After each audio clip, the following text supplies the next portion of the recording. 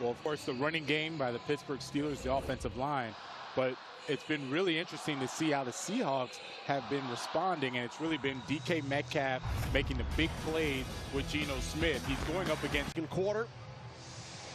Quick visit to the medical tent. Geno Smith 9 of 13. Walker with a touchdown. Metcalf with that big 33-yard reception. It's been a nice balance that they've had, and talked about Geno Smith a little bit.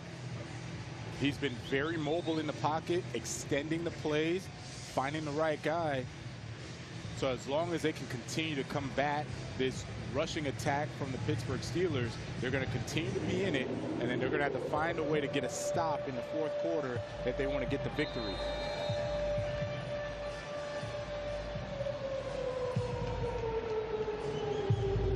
Third quarter underway.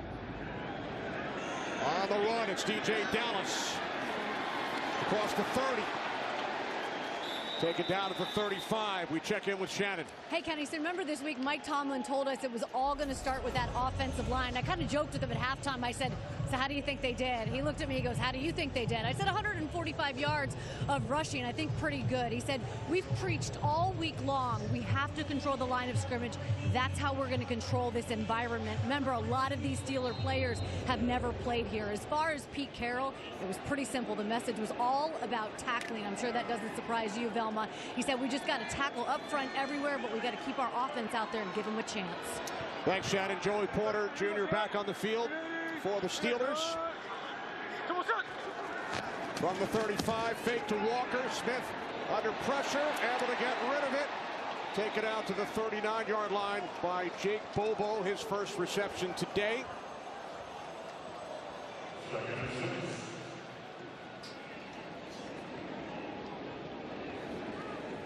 In comes Tyler Lockett and Noah Fant. Noah Fant had a very nice first half. But you look at the injury update, Abraham Lucas, their right tackle, he is out with a knee. You have Stone Forsythe, number 78. He's going to be in the game for the Seahawks at the right tackle. On second down, Smith complete. First down for the tight end, Colby Parkinson in Steelers territory. 20-yard connection. Geno Smith has been doing a phenomenal job maneuvering in the pocket. You're going to see the pressure coming from the left side, and he's still able to buy time. That's all he's looking to do, buy a little more time so that he can finally get the ball out to the guy breaking on his route. Colby Parkinson does a good job whipping his head around very quickly because there was a lot of pressure on Geno Smith. Three tight end set from the Steelers 41. Hand off Walker. Bit of a stutter step.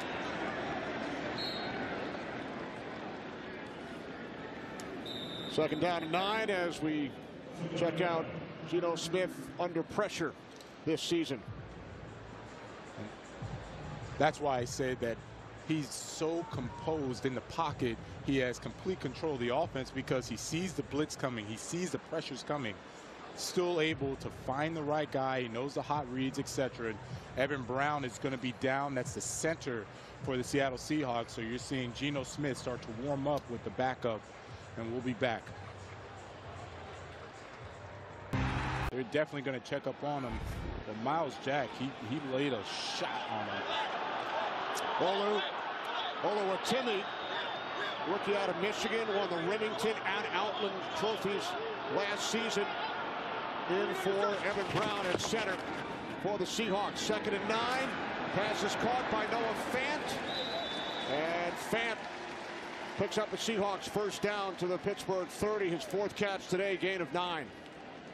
And now you see the play calling changes a little bit. Shane Waldron smartly has these quick routes. So you have two backup offensive linemen in the game going against one of the best, if not the best, defensive ends in the game, TJ Watt.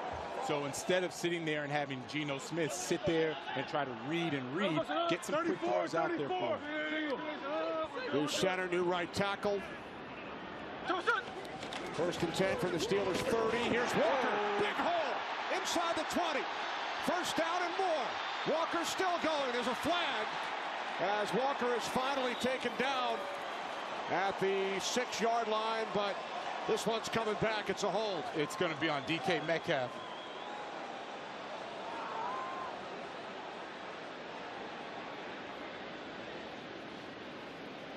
Holding.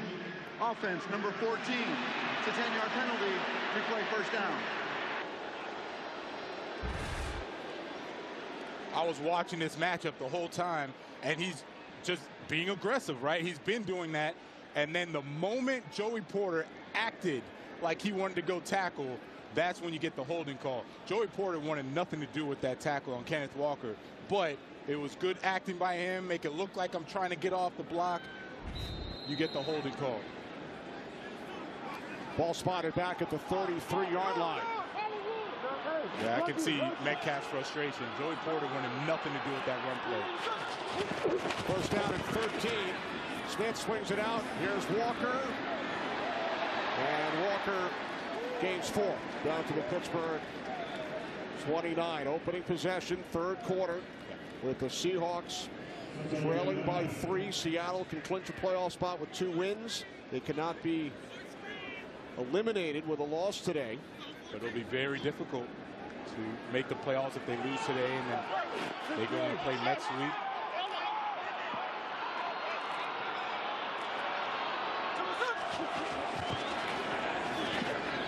Smith throws. Pass is caught by Metcalf, wrapped up at the 25-yard line.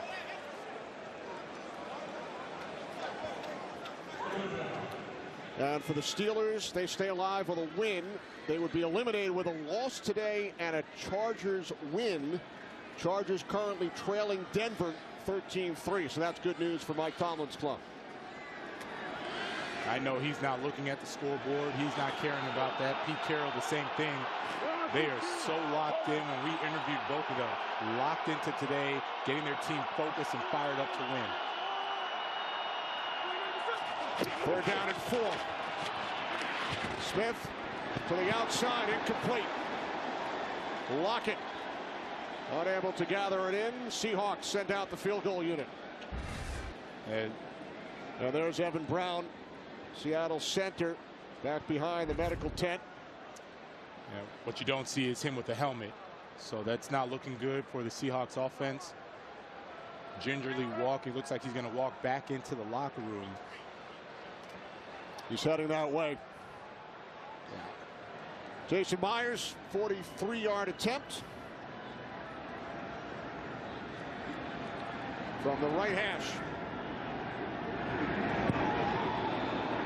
Myers ties the game at 7. Past the secondary a couple times, and then Kenneth Walker, it's more of a balance.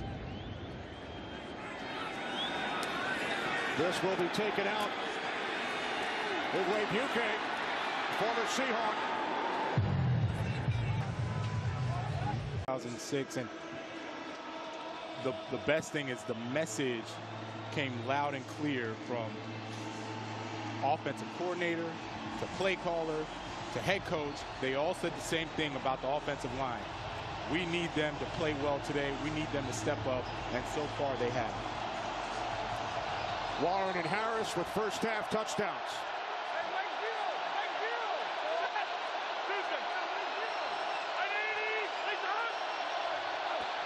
Movement, flags.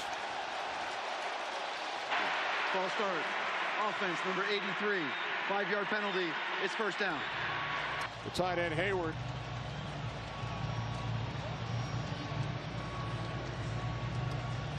With that, you get both tight ends going out of the game, and you'll have, oh no, Connor Hayward's going to go back into the game. You'll have the wide receivers. Looks like they'll go what's called 11 personnel, 3 wide receivers, 1 tight end, and Najee Harris at the running back position. No, excuse me, they got 2 tight ends, which would be 12 personnel.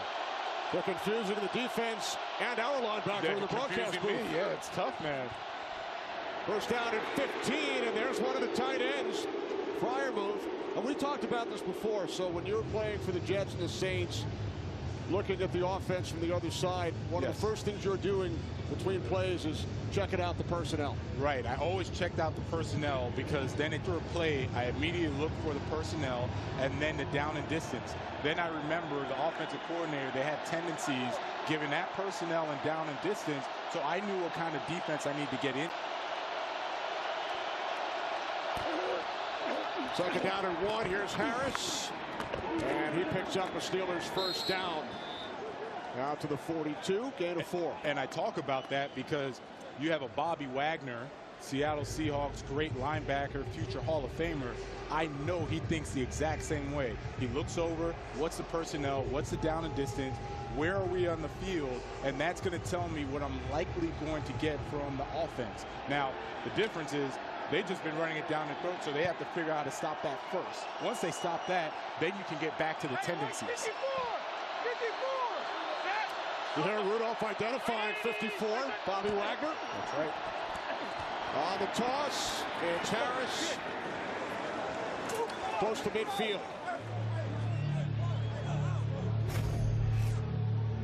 3-star in harm's way. It's that Mason connects on those big play opportunities. Second down and 3, the handoff. It's Warren. Warren with a stiff arm. 2 stiff arms.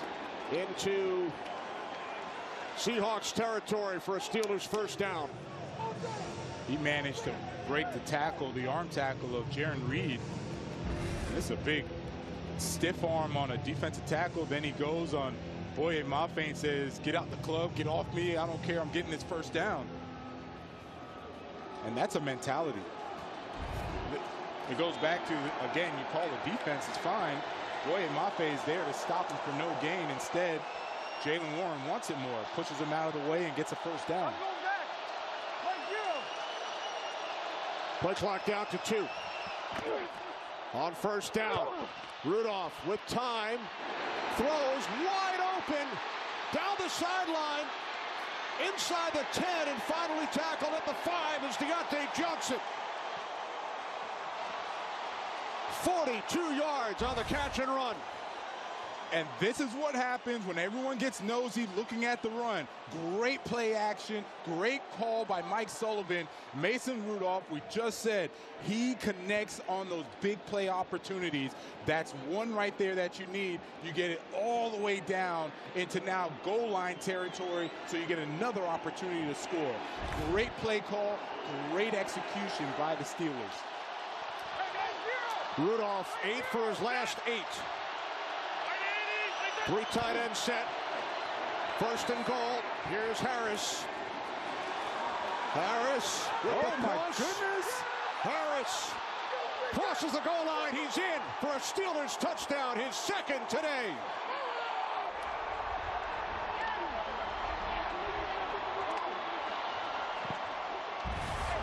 Kenny, watch where Najee Harris was quote-unquote stopped. He runs right into the pile. That's where he's supposed to be stopped. And then look at the size, the power of him, Freiermuth, Darnell Washington. They're all pushing him right into the end zone for a touchdown. Wow, they did that against Bobby Wagner. You do not see that happen often. I'm talking first ballot Hall of Fame linebacker Bobby Wagner. That doesn't happen often. So that is a great job by the Steelers. Extra point from Boswell is good. Exactly what to do with the football once he got it. And this is what I love. I always love the running backs, the first guys they go to thank, offensive line, because they understand they could not get it done without them. And take a look, Pete Carroll, he's telling them there's nothing left in the playbook. All right, it's week 17. We cannot design anything else. You just gotta want it. There's DJ Dallas. Down across the 30, 35. Setting up excellent field position for the Seattle offense. 32 yards on the return. We mentioned earlier, Seattle losing Abraham Lucas, their right tackle, and now Evan Brown, the center, has been ruled out with a concussion. And you'll notice I referenced it on the last series. The pass plays were a little different. They were a little quicker. I still want to see them get after the Pittsburgh defense by running the football and then help out Geno Smith with the quicker passing routes. So Oluwatimi remains in at center. Forsythe at right tackle. Not much. Kenneth Walker gains a yard as we check in with Shannon. Yeah, during that last defensive series for the Seahawks, Kenneth Walker was over here on the sideline. They actually had him laying down on the bench at one point, kind of working out that shoulder you see right there, them working on it, stretching it out. Guys, he did miss practice this week with that injury, so that's something we definitely want to keep our eyes on. Thanks, Shannon. He remains in the game, 53 yards on the ground, averaging 6 yards per carry.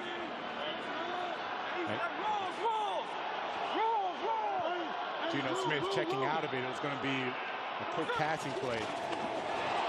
Looked like a direct snap to Walker as Smith stepped out of the way, and it did not fool the Steelers defense. Yeah, it was poor execution. And remember, you have the backup center in the game, Oluwatimi, and they were trying to do a direct snap to Kenneth Walker. Kind of missed it. Kenneth Walker bobbles it, and that becomes just a horrible play for the Seahawks, unfortunately. I like what they were trying to do, but the execution wasn't good. And then this is where you don't want to be with T.J. Watt and Alex Highsmith, 3rd and long. It's going to take a while for the routes to develop, or you just try to throw quick and hope that your player can make a play. They do a good job on Watt, 3rd down and 17, but it will not be enough as Fant is taken down at the 42. And very aware of T.J. Watt. Zach Charbonnet makes sure to chip. Forsythe doesn't overset, which is a good job by him. And it's as I said, Geno Smith throws it quickly, doesn't want to make a bad play worse. And unfortunately, Noah Fant can't break the tackle of Miles Jack. Brings up a 4th down. So Dixon waiting inside his 30.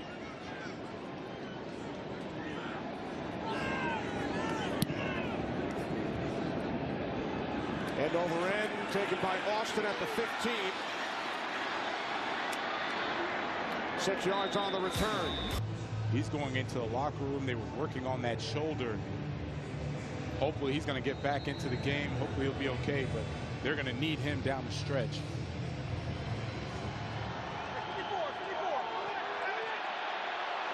Mason Rudolph and the Steelers go to work. And you now notice, Kenny, the safety is in the box. They went 3 coverage. They're trying to do everything they can to stop the run. From the 21-yard line on 1st down, it's Warren.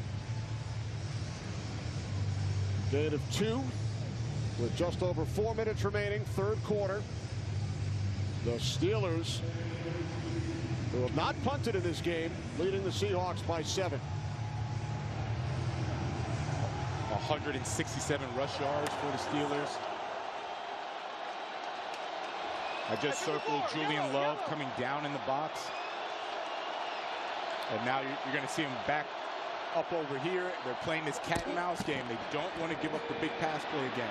Pass is caught and taken for 1st down yardage by Warren. Out to the 32-yard line. So Rudolph has now completed his last 9 pass attempts. Yeah, this is very, very challenging. I've been in these situations where you can't stop the run. Now you're trying to bring a safety in and you play this cat and mouse game between the coordinators. The coordinators understand if I'm going to bring that safety back, I got something underneath, which they just completed. And as soon as you try to bring a safety up, I'm going to go over the top. This is tough sledding right now for Clint Hurt calling the defense. From the 33 on 1st down, it's Warren. Gain of just 1. Devin Bush made the tackle.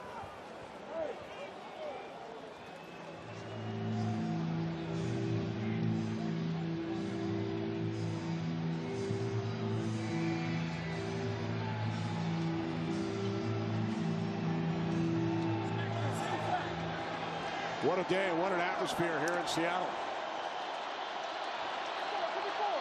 I'm more impressed with all the terrible towels that I see. I look across the field in the stands, and they are having a day. 2nd down and 9 as Warren will be tackled for a loss by Witherspoon. There you go. That's the way to be aggressive. Witherspoon is going to come on a nickel blitz, and he's coming all the way from this side, and he's going to track down Jaylen Warren. There is no way Jaylen Warren was getting out of that tackle. Slams him down. The frustration, the aggression, that's the way you step up as a defender. Get this defense excited.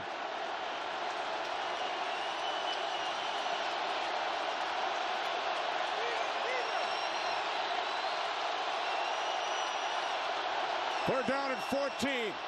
Rudolph fires. That was incomplete. It was short, but it looked like the ball hit the ground. That's ruled a completion, 3 yards shy of the marker. Yeah. Let's take a look. Trey Brown, and that ball. Pickens pinning it between his legs. Very nice, very nice. All right, George Pickens, I stand corrected. Still showing us why you're a great athlete. Love it. Nice catch. But not enough. Thanks in large part to that play by Witherspoon. Fair catch just inside the 15. Seahawks take over. Now this from State Farm. Over the first 3 quarters, last 2 weeks, and today. Charbonnet in the backfield. Another fumble. Ball came loose. My goodness. Oh, no, it's going to be incomplete. It was a forward pass. It was a forward pass, Kenny. Yep, rolled an incomplete pass. Yeah. It's incomplete. It's second down. Incomplete pass. Please reset the game clock to 1:09. Thank you.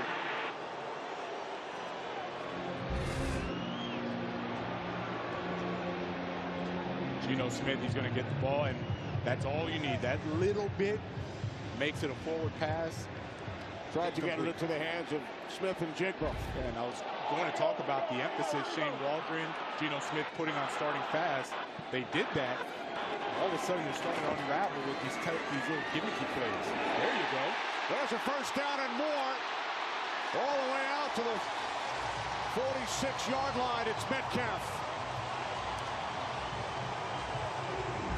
This is all created because you get time from the offensive line.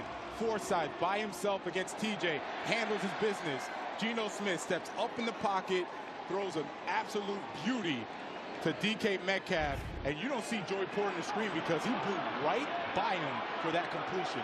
32 yards. Now Charbonnet split out wide to the right, bottom of your screen. Smith rolling right. Who will take off across midfield. First down.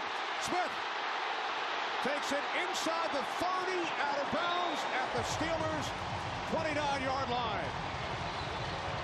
25-yard scamper. Nice job. Now TJ, this time, he's going to go up and he's going to go under. Geno reads that quickly and makes the right decision to go. And you can see his eyes downfield, nothing there. He's still got some wheels on him. Look at him go. Nice job. Geno Smith making something out of nothing. That's his longest run of the season.